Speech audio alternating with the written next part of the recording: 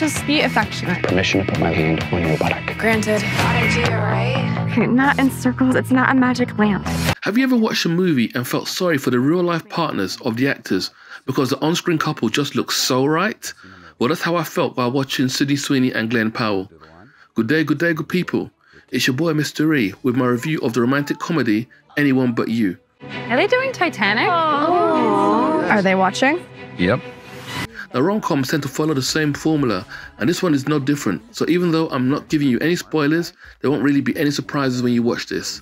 I could never be with someone like him. This girl's a disaster.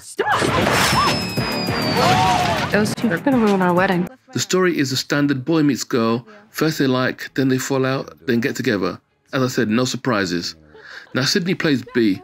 Her sister Hayley is getting married to Claudia, who happens to be best friends with Ben, played by Glen Powell.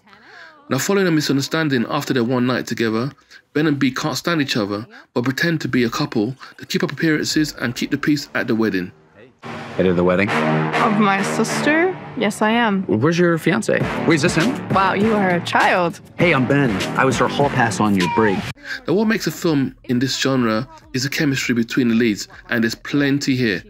Add to that quirky in-laws, crazy exes showing up, and the beautiful sights, sounds and beaches of Australia, and you have the foundations of a modern rom-com classic that's made for an adult audience, but doesn't try too hard to be edgy or raunchy. Anyone But You is out now, and well worth your time if you're a fan of the genre. Wait, I feel something. What the? What the? Where are they? What the? One might be in you. I'm good. It's probably a better way to check than what I did.